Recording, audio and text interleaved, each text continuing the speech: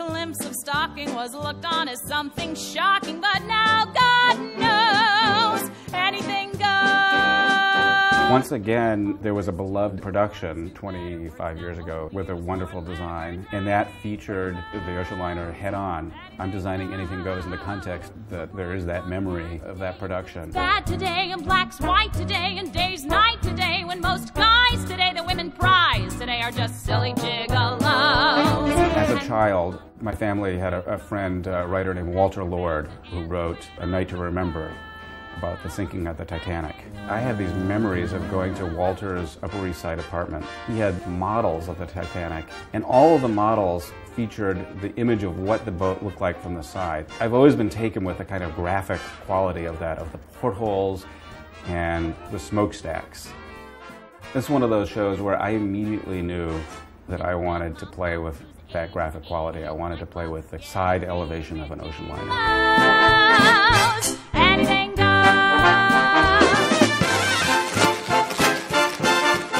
One of the things Kathleen was really excited about was the possibility of being able to do tap dance on a bunch of levels simultaneously. And so, basically what I did was created about 4 different levels in which people could dance.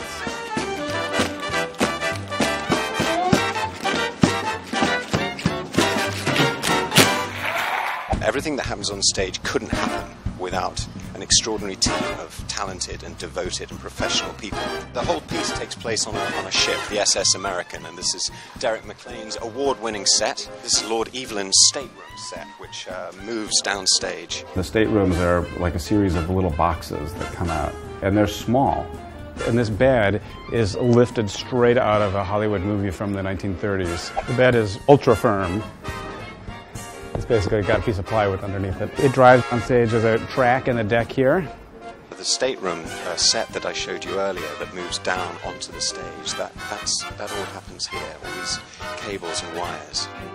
The nightclub steps that get used in Blow Gabriel Blow at the top of Act 2, and those are driven downstage on the same track that drives that stateroom. And start to blow.